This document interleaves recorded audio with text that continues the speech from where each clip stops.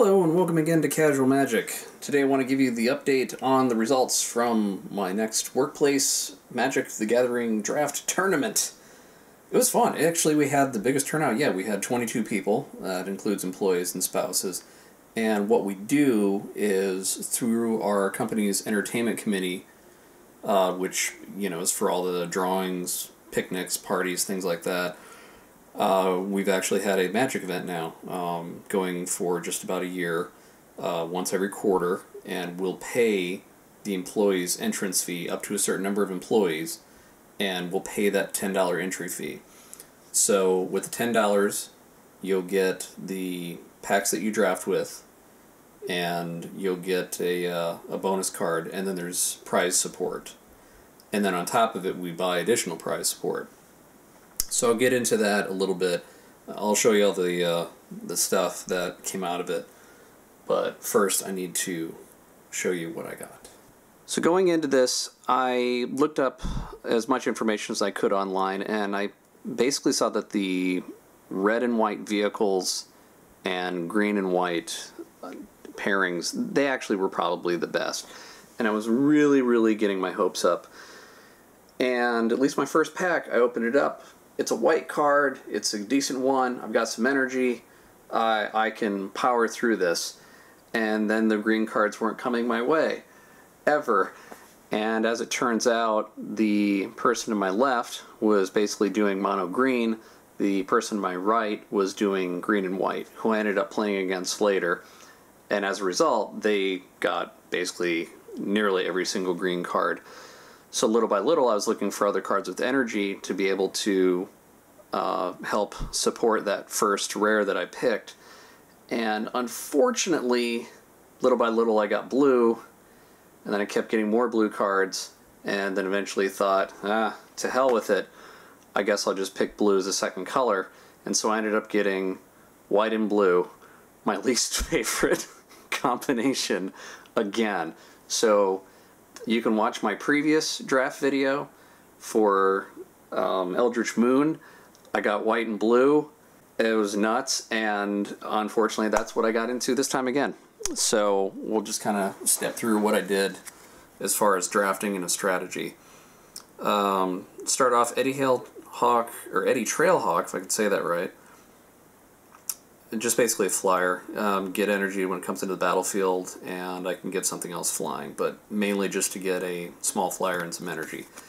Fairgrounds Warden, it's a good card to at least exile something. You can get it out reasonably cheaply and lock something down. Thriving Ibex, mainly just to get energy. Consul Shield Guard, you get energy and also you can make something else unblockable. Actually, one time when I had them both out, I made each of them unblockable. They just targeted each other, so that was kind of funny. This is the card that I had in my very first pack, and I basically built my entire strategy around. So I'll just read through this one because it's kind of the main cog in the engine of my deck. Aether Rock, it's 2 of anything, 2 white, creature bird. It's a 3/3 flyer, and whenever Aether Rock or another creature enters the battlefield under your control, you get an energy counter. Whenever Aether Rock attacks, you may pay 2 energy. If you do, put a +1/+1 counter on it and tap up to 1 target creature defending player controls. So if you're able to build up a board state, you can get energy with them. If you have trouble with defenders in the way, attack with them, and as long as you have energy, you can lock something down, and you can give him a counter. So he's very flexible. I know he's super cheap right now, but he still has a lot of versatility as a flyer. I mean, 3/3 flyer for 4 mana, that's not bad, but he definitely has an upside. So I would probably use him in some commander deck in the future, just as another kind of mid-range flyer. And as long as I keep putting out more and more energy, at least it allows me to tap something that I don't like on the other side. Definitely got a lot of use out of him and drew him almost every single game, so he was probably the one fantastic card that I had in my deck. Skywhirl Harrier, just a large bird. I just saw things online saying, he's not the best, but if you need a larger flyer, he's a safe way to go. Moving into my blue stack, Thriving Turtle. I don't know how many of you have actually played with this, but this is actually kind of funny. And I know you can spend energy to give him a +1/+1 counter, but I think I did that only once. Other than that, he's pretty much just there to get energy. Volcaden Blade Master, he's just a filler card. Wildfast Wingsmith. If you put an artifact into play, then you can give him flying until end of turn, which I used in my very last game. I had a decent board state. I put out a artifact Thopter with haste. I made him a flyer. I was able to use that rare card, the Aether Storm Rock, to tap my opponent's flyer, and then I had another creature I can make unblockable, and I swung through for something like 14 damage on one turn when his life total was 11, and I won the last game. That was nuts.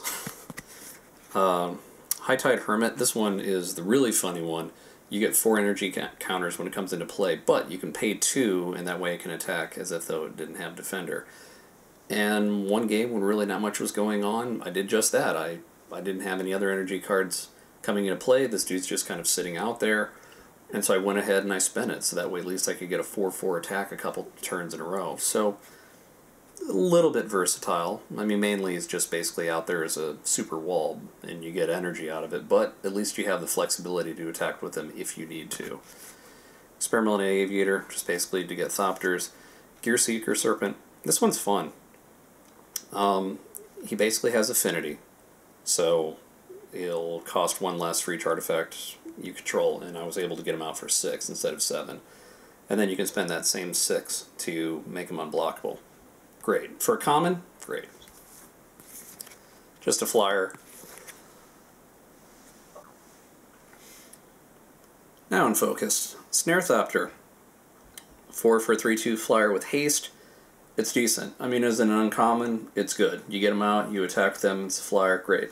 You know, couldn't really ask for more. This is the one vehicle that I actually used.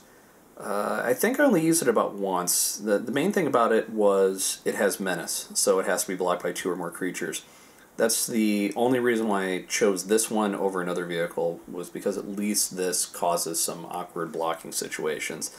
And in the end, I sacrificed this for a couple of my opponent's creatures, and I thought it was a completely fair trade-off. This thing got blown away, his 2 creatures died, and then I could just kind of keep punching through with my small stuff.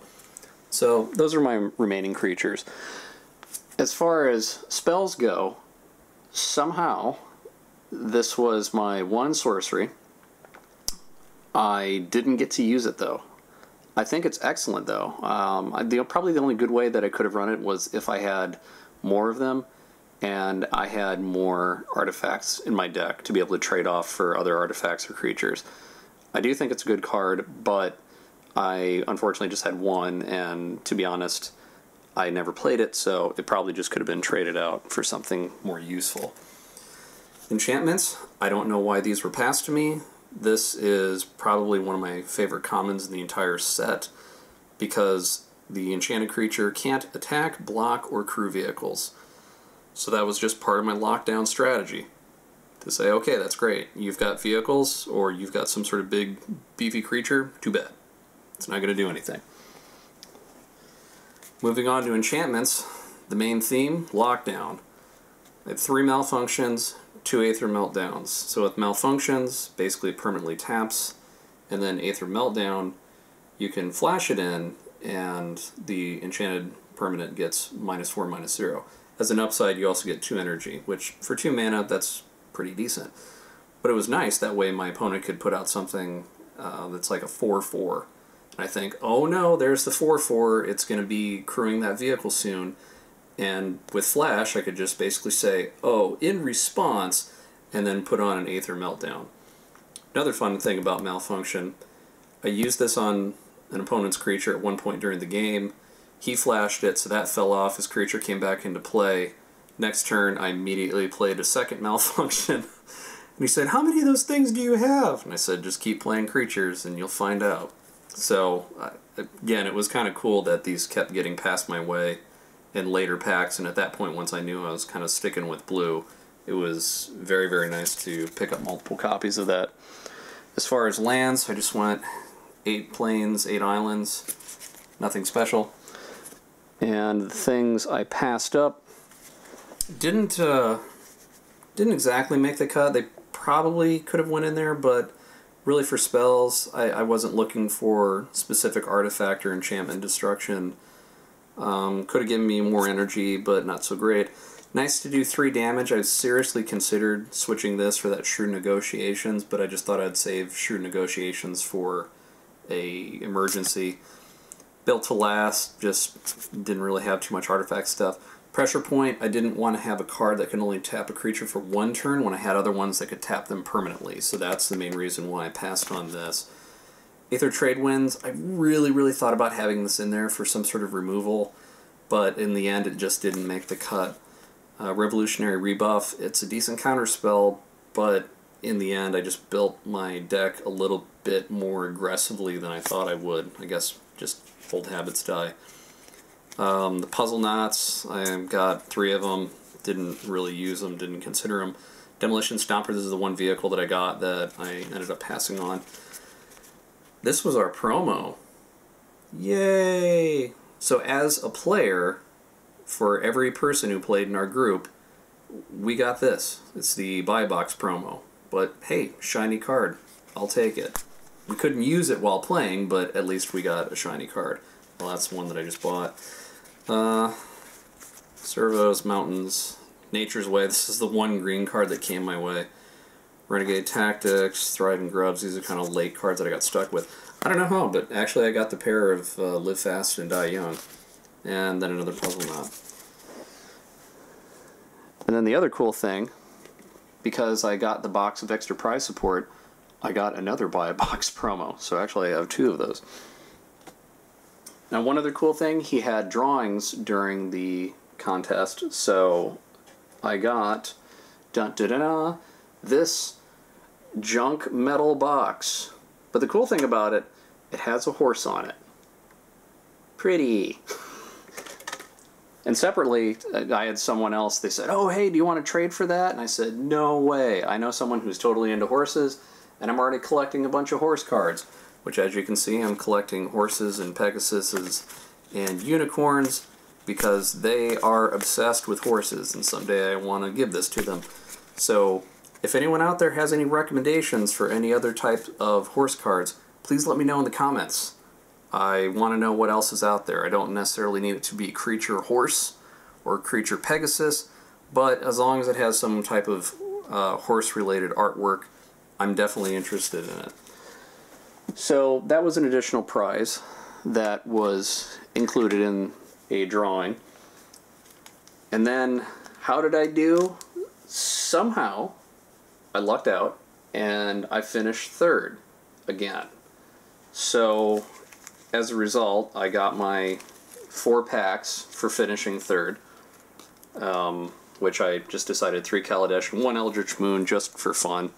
Who knows, maybe there's a Liliana in there. And then because of the extra prize support, we had the booster box plus a few other packs, so each person got 3 packs on top of it. So as you can see, this is my haul from this weekend. And to go back to what I was saying during the opening of my video, we got the packs that we drafted with, we got the prize support if we could finish well enough, we got this guaranteed prize support for all of our players, we got the promo card if you're just playing in the event. I had the extra promo card from buying the booster box, and then this was just from a random drawing. And all of this that you see here cost me $0. I can't tell you how much I love my company. I love it. I love them. They are so generous for allowing us to do this and to build a Magic community at our work, just from a few people who will occasionally get together at lunch and play games of Commander, to actually bringing in people, their spouses, their children, and build this Magic community at these tournaments once every 3 months and actually have the company pay for it. I'm very thankful.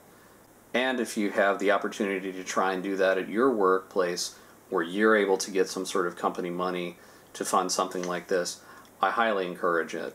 It's a great, I would say, team building exercise to be able to bring together people from different departments, different age levels, people that don't necessarily work together or communicate together on a regular basis, yet in true Magic the Gathering fashion, you're part of this unique community and communicating in ways that you never thought you would before because you share something in common.